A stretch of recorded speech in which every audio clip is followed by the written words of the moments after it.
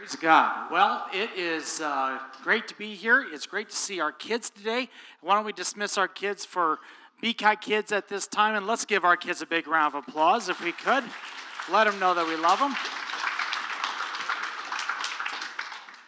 Well, today concludes our Missions Possible week, and it's been a great week, and we have been challenged so greatly throughout this whole process.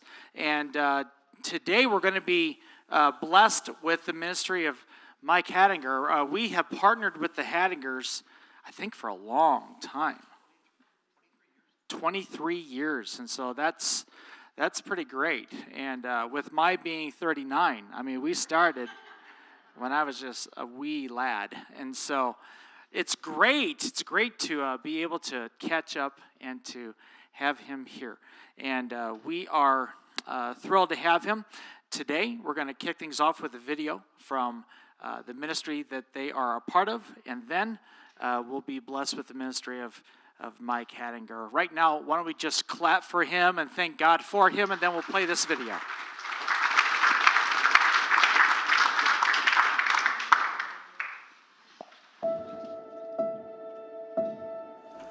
Four 4,658,256 decisions for Christ.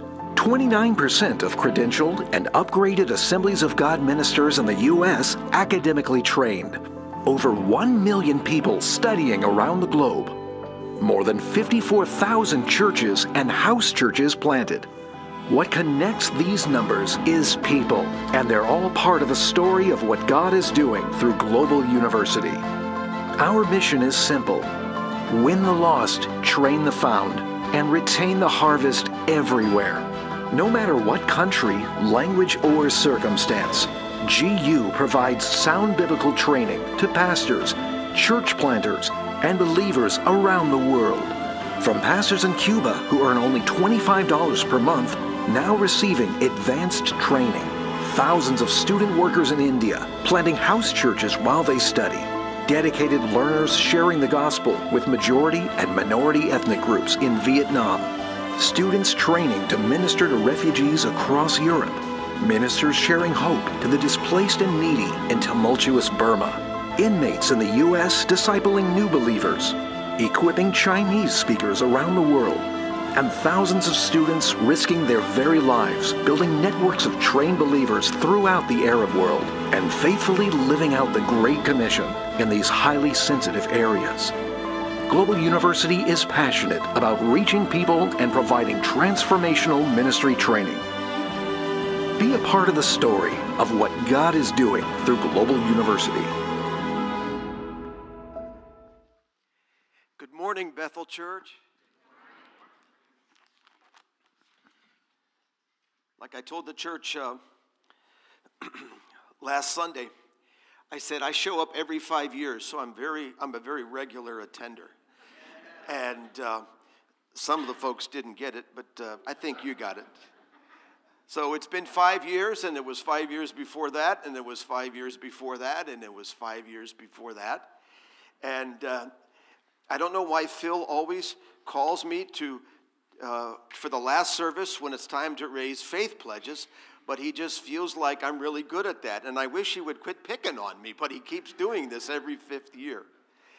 Before we begin, I'm going to ask Nicole, the Energizer Rabbit pastor, to come up here. Come on up, Nicole. See? She even runs to the platform. Nicole, you have been so kind and gracious in our communications these last number of months, really, now it's been. And you're always so prompt. You're answering emails. Almost by the time I press send, there's a new email in my box. She responds, which I think most of you aren't surprised, right? You see that energy. In fact, I told your husband when you came in, if they put one more battery in you, you're just going to come. I love that. It's true. But anyway, you know, my wife, one of her gifts, she could not be with us today, but one of my wife's gifts is that she makes homemade cards that she paints. And here is a pack of some of her best cards, and this is a gift just for you to say thank you from us, all right? Let's give Nicole a round of applause. Yeah. You know, not every church has such a vibe like Bethel Church, and really it's because the consistency of your pastor and his wonderful family and the staff that he always just leads so graciously. This morning I am going to tell you some secrets about missions that you may not be aware of. And you had a week ago, Craig Corbin, he and his wife Liz, are pioneers. They are people at some point that might be writing books. If they don't, it's because it's too dangerous to write books. But they are people who have done things that only heaven knows about. And then they're wonderful people, just wonderful people. We've known them many years.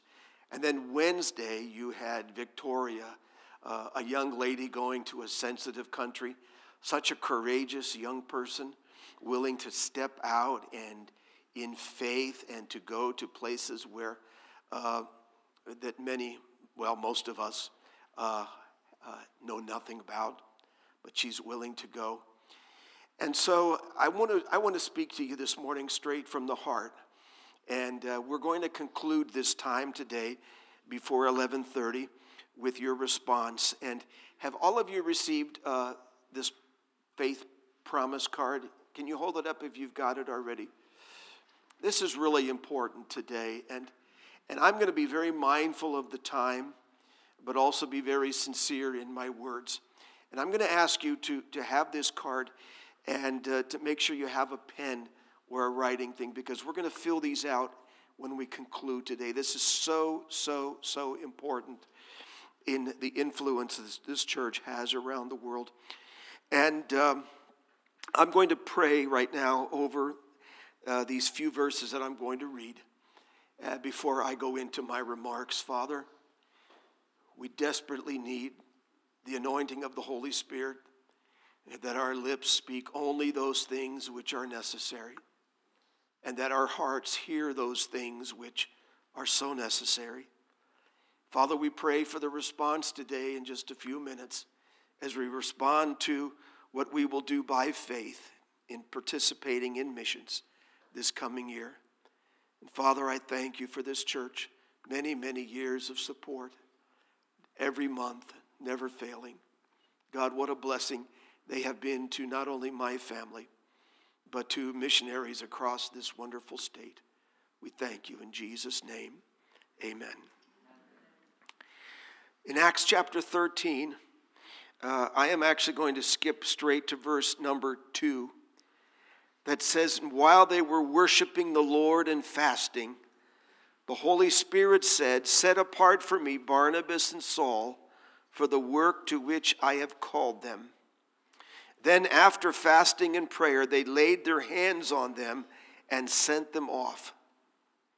So being sent out by the Holy Spirit, they went down to Seleucia.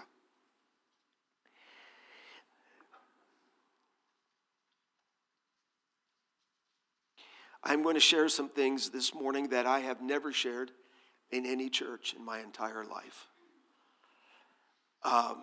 Is this being live streamed? It is. Okay then, so is it. There was a young man who grew up in Summit County. This is Summit County, right? When he was 16 years old, in high school, South Akron, he began sensing that God was asking him to serve him full-time with his life. And this young man, really what was most important to him was playing baseball and dating. And if those, sports and girls aren't the most important thing in your life, when you're a teenager, music might be a third. But at that point, that was the focus of this young man's life. He loved Jesus. He'd gotten saved at a young age, was baptized in the Holy Ghost. At 12 years old, he was thoroughly Pentecostal. But his interests really were sports, girls, work, having a little money, and driving an old Mazda. But he obeyed God's call, and he began taking Bible courses, and he prepared for the ministry. And when he graduated from high school, he spent about 4 years doing that, and then became the youth pastor in a church in southern Cuyahoga County in Cleveland. And he was there for 6 years, where he met his wife. They had their first child.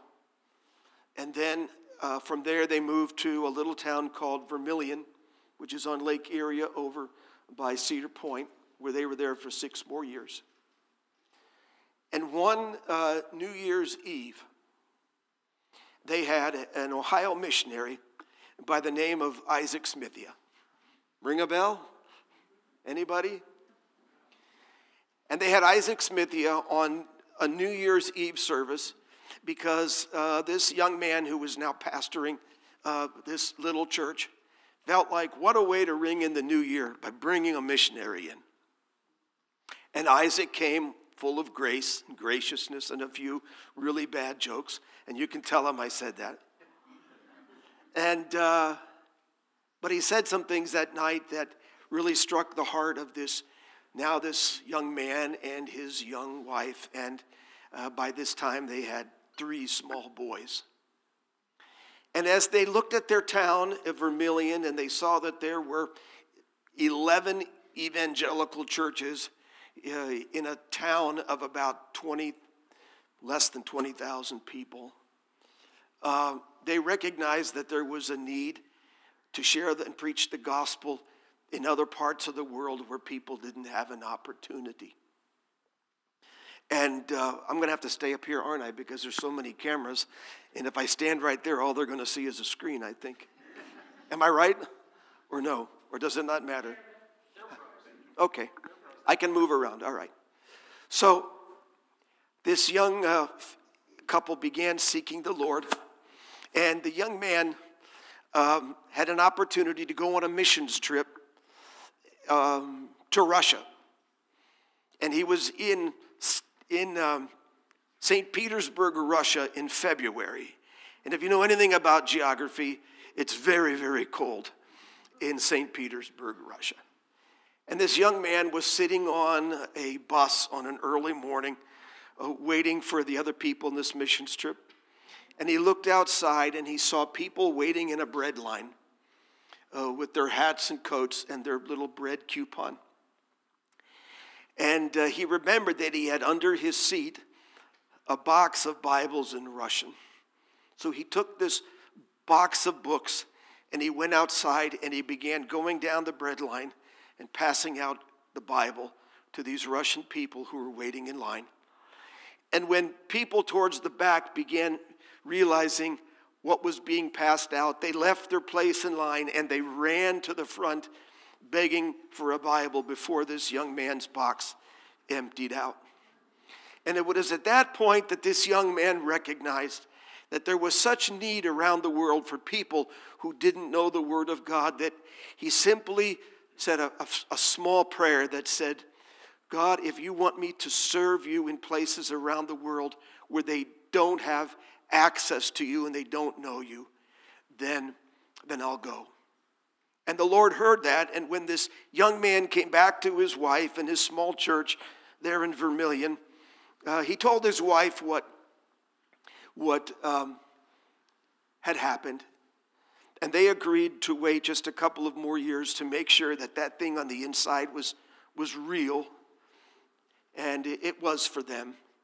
And then finally, at the end of 1995, this young man and his wife, they resigned their church and they applied to become Assemblies of God missionaries.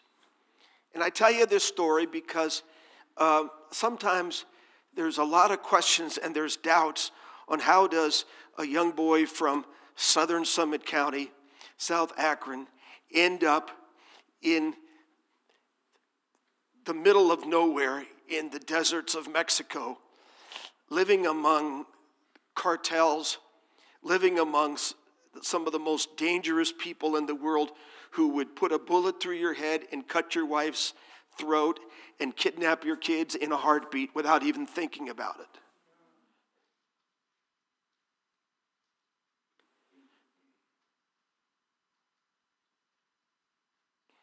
And what I want to tell you this morning is that it's not because that young man or Craig Corbin or Victoria or any other missionary that you've had are so brave and so special or so spiritual. It's actually because some of the most broken people that I know are missionaries.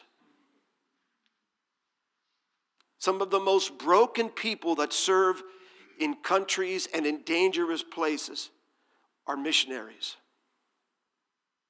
So it's not because they're special or because they have some sort of a gifting.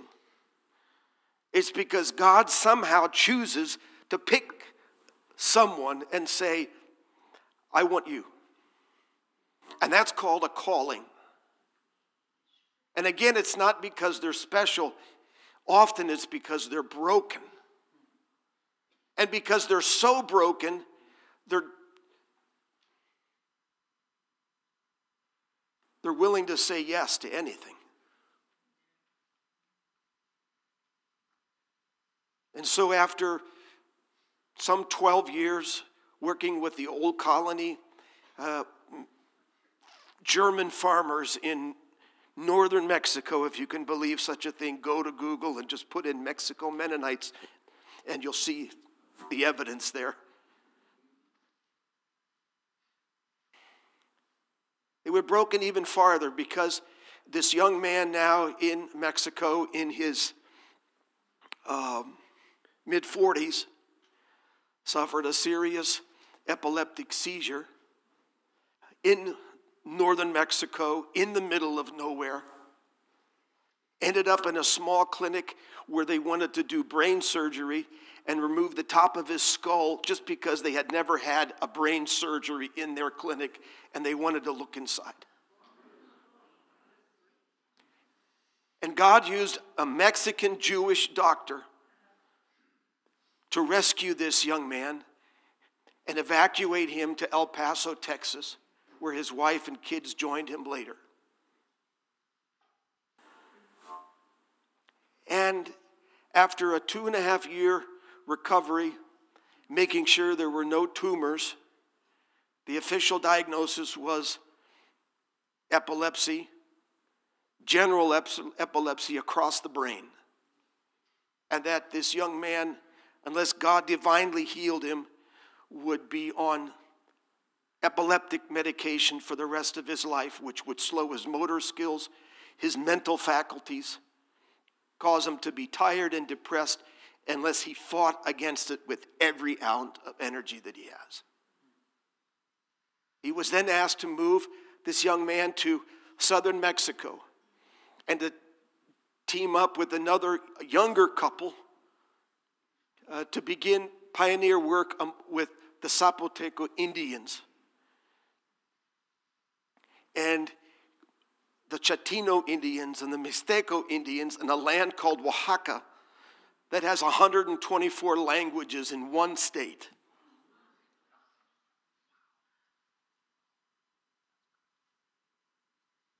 Unreached people groups that didn't speak Spanish in southern Mexico. Well, why was that not different? Because they had just left a place in northern Mexico where they didn't speak Spanish.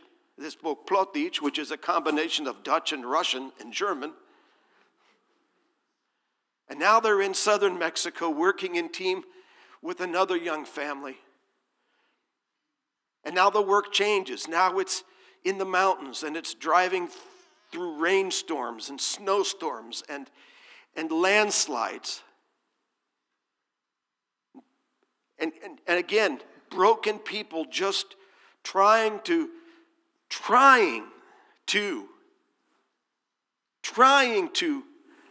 figure out what God's will is. Because there's not one of us who day to day have this sense that I always know what God's will and I hear God's voice clearly.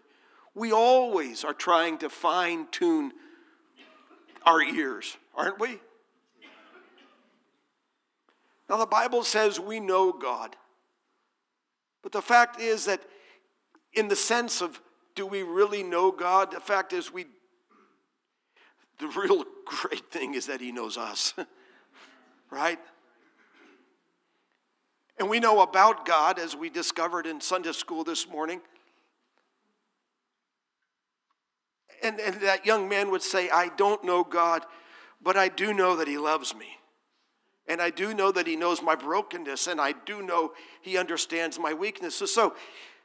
So there in Oaxaca, Mexico, this couple is not so young anymore. Now they're in their mid-40s. And for some 12 years, they're living in this little Zapoteco Indian town called San Andres Guayapang. And they pioneer works among the Zapoteco Indians, the Chatino Indians. They do earthquake relief in a place where many, many poor people died in an earthquake in 2017, but it was never reported because nobody cared.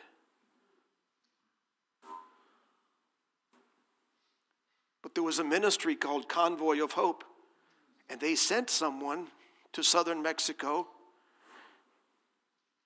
And this young man called the Convoy of Hope worker, and he said, it's a miracle that you just called me, because I was just driving into the mountains, said this Convoy of Hope worker, and once I lost my signal, I was headed to the airport and leaving, because we have about,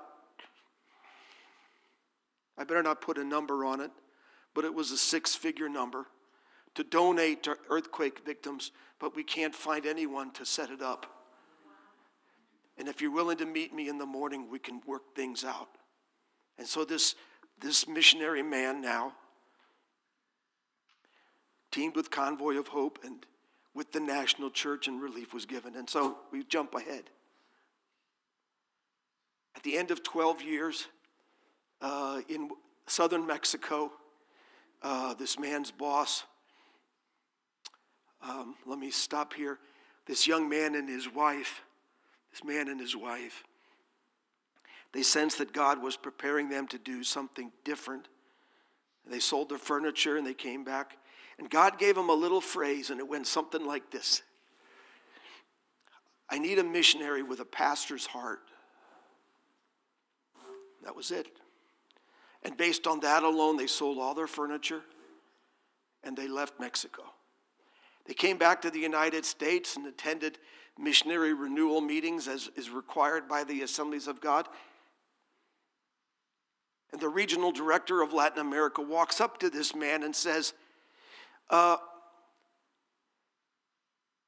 there's going to be a position open in Central America, and I can't tell you where it is or when it's going to happen, but I'm looking for a missionary with a pastor's heart.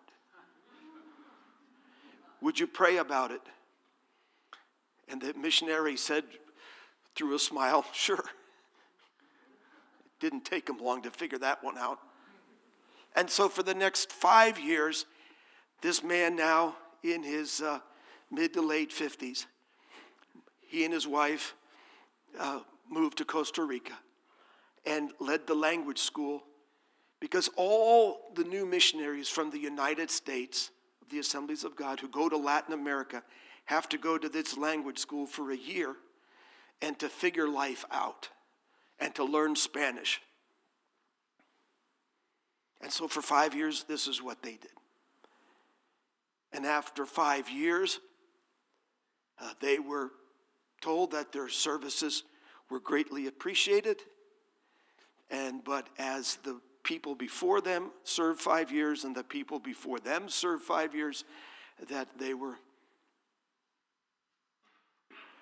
told that their service had come to an end. And so now this man, now in his early 60s, and his wife are saying, Lord, what's next? Now, I just read for you a scripture, and I'm going to finish this in about 5 minutes, and then we're going to go to those cards. If you look at this scripture, it says two things. it says that the church was worshiping and fasting, and then God spoke. I'm so glad that God speaks to churches. Aren't you? Do you want to be a part of a church where God isn't speaking? Wouldn't be much of a church, would it? And so, while they were worshiping, God spoke. Doesn't tell us how. Doesn't tell us how. But he simply said, I want you to pick these two men over there, and they're going to be my missionaries. And the Bible says that they prayed about it. The two men accepted the challenge. And the Bible says that the church laid their hands on them. It doesn't mean they threw them out. It means that they sent them out. Right? Big difference. And they became the two first missionaries in the New Testament. Then the next verse says something interesting. And it says, and being sent out by the Holy Spirit. Well, that's kind of odd. I thought it said the church sent them out. Well, that's true too. But what it really means is that missionaries have two things that happened. Number one, they feel on the inside that the Holy Spirit is telling them, I'm calling you to be my servant in another part of the world. And often that happens at about 16, 17, 18, maybe 20, 22. And it happens to young people who are often broken. They're broken. You know what I mean by, do you know what I mean by broken? You know, you're looking at me like, well, no. Broken is like people who know that if their secrets were broadcast to the world, they would be really embarrassed. That's a broken person. But that person in all of his hurts, hang-ups, and habits falls at the feet of Jesus and says, God, if you can do anything with my broken life, I'm willing to be used. That's what brokenness is.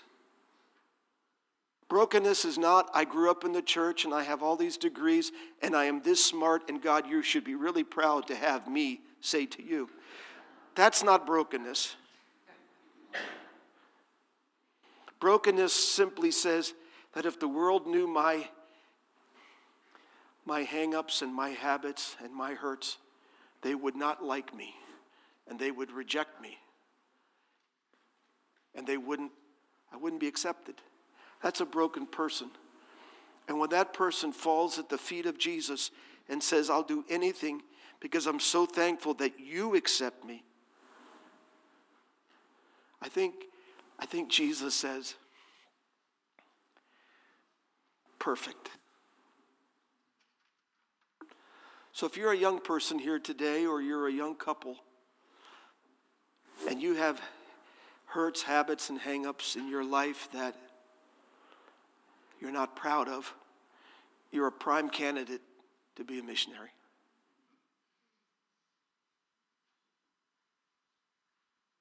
And that's what God did for this young man from southern Summit County, and that's what God is still doing today. So you have this card in front of you. Unfortunately, we have some challenges, and that is that there are young people and young couples, and I shouldn't just limit that to young because the greatest missionary that Mexico ever had, he didn't start till he was 65. He was a good friend of mine, and he built more churches and built more orphanages between 65 and 75 than anyone has ever done in Mexico. He didn't start till he was 65. So there's no age limit. But you see, there are people who feel called. They don't know where to start. And they're willing if they just need a little bit of encouragement. And that's why you have young people like Victoria Ross who came on Wednesday. She needs encouragement. She can't go by herself. So when it says that the church sent them out, do you really think that the church just led those two guys to the door and say, have a good trip? I mean, is that really how it works? You and I wouldn't take a vacation if we didn't have the money. Oh, we shouldn't, but we wouldn't. Let alone spend 4 years or a lifetime living in the middle of nowhere preaching the gospel. I mean, they need money. I mean, how are they going to get there? How are they going to live? Victoria can't work while she's there. And you wouldn't want her to work. You'd want her to give her full time to the gospel. Am I right? Sure. And so you have this card in front of you. And what we are asking this morning is that you have this card and you simply make a decision on how much can you give to sending people like Victoria. How much can you give every month? Now, those of you that are already giving, do this please as well. It just helps the church know how to administrate the monies. But take this card, and I want you to begin thinking of an amount right now while I'm closing. Because in order for missionaries to go and obey what's on the inside, they have to have churches that send. I mean, that's how it works.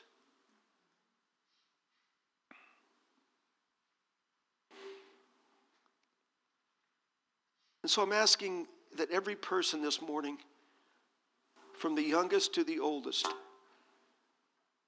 this might be odd to you, but it's okay. It's safe. All right? And your name isn't going to be sold to a mailing list. All right?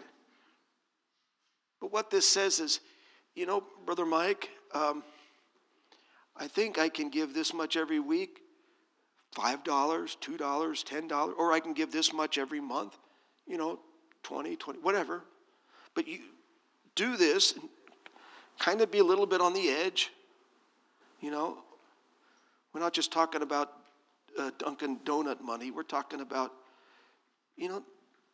do something that you can do, and then put your name and sign it on there, and then when you finish it, write it in this other little piece here, and this you take home, and then this we're going to drop in the offering plate right now. Okay? It's just that simple. You say, what happens if I die? If you die, you don't have to give. All right. Okay, you're free. You're free. Just like we sang, you're free indeed. All right? You're free. But this is only for 1 year. 12 months. Just get a number. All right? And let's just pray right now and ask the Lord to speak to us. Father, we need your help because there are missionaries, new ones, who want to go, but they need help going. And Lord, there are some older ones who have been faithful and they need help staying. And so we ask you right now, Lord, give us a number. Give us right now, Lord, just an amount. Show us. And Lord, help us. Help us, Lord, to be faithful in this, we pray. We thank you in Jesus' name. Amen. Amen. Could you show your appreciation to Brother Mike?